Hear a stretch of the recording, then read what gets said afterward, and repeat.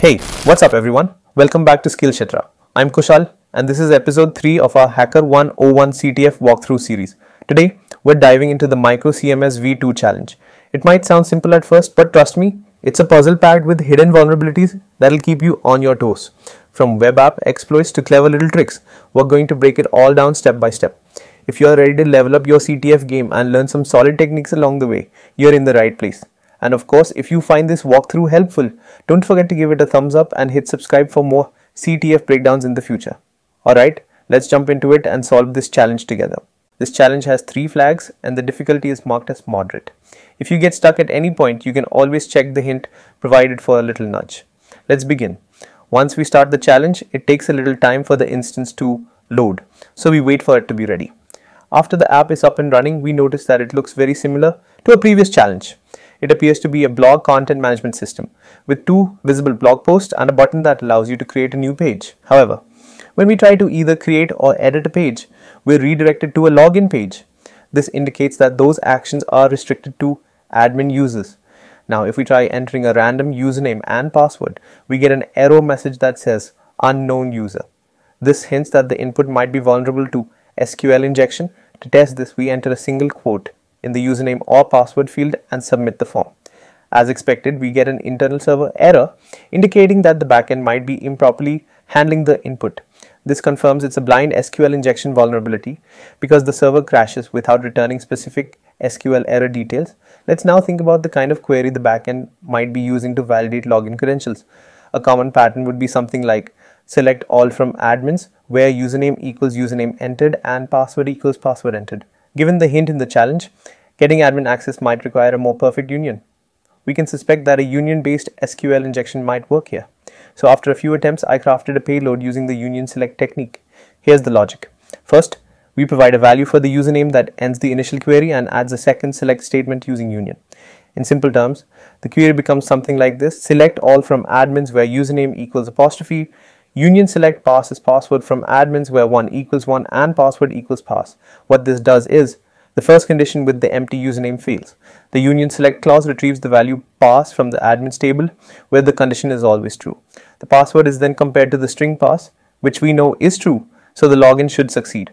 So, to put this into action, in the username field, we enter apostrophe union select pass as password from admins where 1 equals 1. And in the password field, we enter pass. After submitting this, we are successfully logged in as an admin. Now, if we go back to the home page, we see a new page titled private page. When we visit the private page, we find our first flag, copy and save that flag. We'll need it to complete the challenge. Moving on. Finding the second flag, if we see hints, we can see 3. First, what actions could you perform as a regular user on the last level, which you can't now. This prompts us to think about functionality changes based on authentication. Second, just because a request fails with one method doesn't mean it will fail with a different method. This is a strong nudge toward experimenting with different HTTP methods, especially switching between GET and POST. And the third, different requests often have different required authorization. This implies that authorization might be enforced inconsistently across request types. When logged in as an admin, we previously had the ability to edit blog posts. Now, as an anonymous user, we no longer have access to that feature. Clicking edit redirects us straight to the login page. This behavior aligns with the first hint. We've lost some capabilities we once had as a logged in user. Let's capture the request when we try to edit a blog post while logged out. Using burp suite, we intercept the request. As expected, the server responds with a 302 found, redirecting us to the login page. This is normal behavior for unauthenticated access. Now let's take this intercepted request and send it to repeater. In repeater, we first send the original GET request again. We follow the redirection and land on the login page. No surprise there. Now let's apply the second hint. Instead of sending a GET request, we change the method to POST. We hit send, and here's where the magic happens. With the POST request, the server responds with a 200 OK, and within the response, we find the second flag. This confirms that the authorization logic is flawed. The application checks for authentication on the GET request to the edit page, but not on the POST request that performs the actual edit.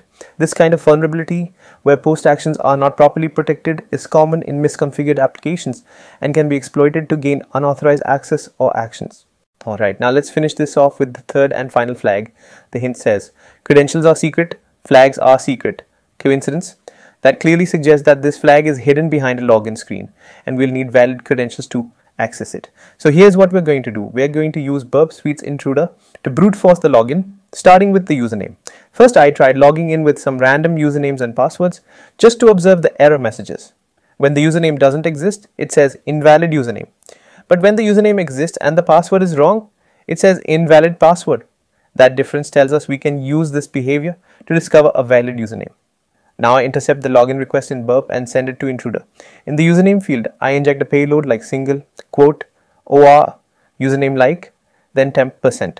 The password can be anything because we're not injecting into that field. What this does is it allows us to test if any usernames start with temp. Then I URL encode the payload and highlight the part I want to brute force, in this case temp. In intruder's payload settings, I use the brute forcer option and set the minimum and maximum length to 1 character. That way we're testing 1 character at a time from the alphabet and numbers. I run the attack and monitor the response length.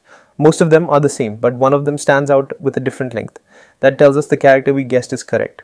For me, the first correct character was N, so I updated the payload to N% and ran the next round. By repeating this process, I eventually discovered that the valid username was Nicolette. To confirm, I tried logging in with the username Nicolette and random password. The response said invalid password, which confirms the username is real. Now, time to find the password. This time, I set the username field to just Nicolette and use a similar injection in the username field. Single quote or password like T% for example.